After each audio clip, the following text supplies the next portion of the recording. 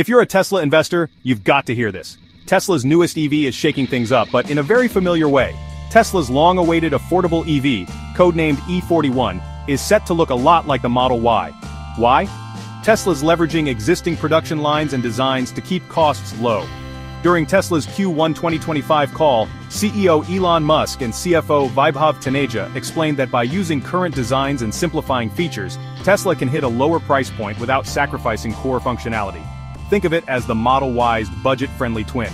The E41 will be built at Gigafactory Shanghai and will share many components with the Model Y, like the battery and powertrain. But expect fewer bells and whistles, no ambient lighting, rear seat screens, or premium vegan leather, just good old fabric interiors.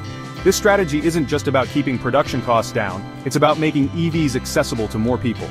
Using existing platforms means Tesla can fast-track the launch and keep capital expenditure in check. This move is especially smart with global trade tensions and fierce competition from Chinese EV makers. Sure, some people are craving a bold new model, but by betting on a familiar design, Tesla ensures reliability and leverages its manufacturing expertise.